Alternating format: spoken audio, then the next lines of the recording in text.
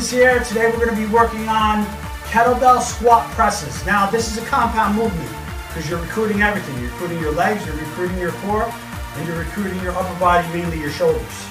Alright, so this is all about positioning. So again, legs, shoulders width apart. What you want to do is bring up the kettlebells on that resting position on the top of your shoulder, not out front, not totally bent. Put it right on the cap here. So what you're going to do is, we're going to start with the squat, 1, and then come up with the shoulder press, 2, and make it one fluid motion. So squat, 1, come up, press.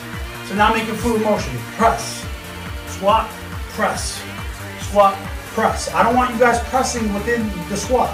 Come fully up and then press at the top.